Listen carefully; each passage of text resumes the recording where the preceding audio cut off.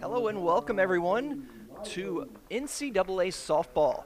We are here in Troy, Alabama as we kick things off for the Trojan Invitational this weekend as Troy and SIU-Edwardsville will start things off this afternoon. I'm Jonathan. Is it to face her for the first time? You have had some experience against Johnson in the past. Yeah, for sure. I think the biggest thing about facing Leanna is getting ahead in the A little bit. Anytime you get two strikes against Leanna Johnson, a lot of times you get ready to head back to the dugout. Here is the 3-2. And swung on and missed, and Johnson will retire the side. 1-2-3, finishes with two strikeouts. We'll go to the bottom of the first. Coming up, Trojans ready to bat. This is a transfer from Florida State, originally out of Fort Walton Beach, Florida. Now 1-2 in the count. Turns on that one, it's popped up towards the gap, and this is where she'll be able to show off her speed. Racing around second, and she will make it into third. 3-1 the count to Sinis.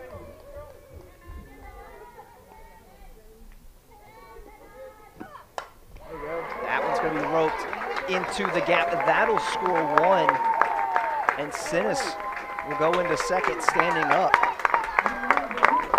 Trojans up 1-0. She gets under that one. See if she's going to send Sinis, and Sinis does go and is able to score in plenty of time. They're going to send Hughes to second, and she is in safely as the shortstop.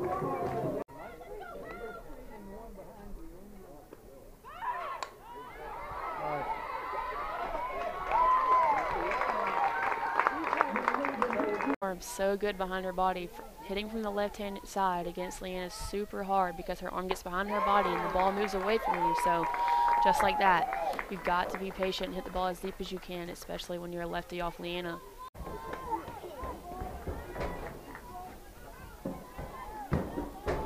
Two counts. Swung on and missed, so two strikeouts in the inning. Second time Johnson has done that so far this afternoon. It's been known to hit a long ball or two.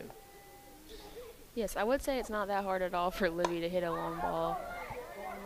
That one she gets up into the air and to the center fielder. That'll easily score Jade Sinis. Horn will have to hold it second.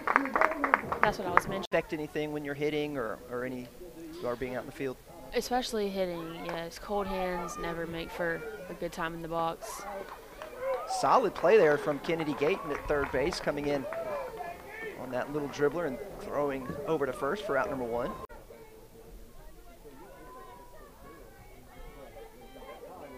Two and two. That one's called a strike.